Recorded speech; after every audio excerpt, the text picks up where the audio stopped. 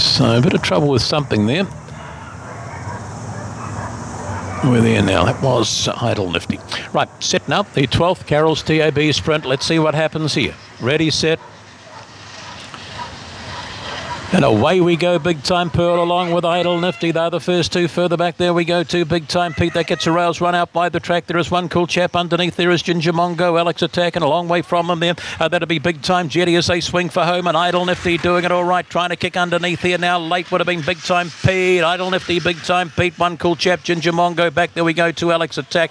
Gaps in the field here. Big Time Pearl. One trotting across there now would have been Botany Ismay. Must have met trouble at some stage of the journey there. Idle Nifty, jump and run, and certainly has today, bringing up some good form out of the sea deep, and has done it very, very nicely too. 18 and 23. The clock tells the story. Sir Dougie last week, 18, 24, 4, 6, 8 and 1.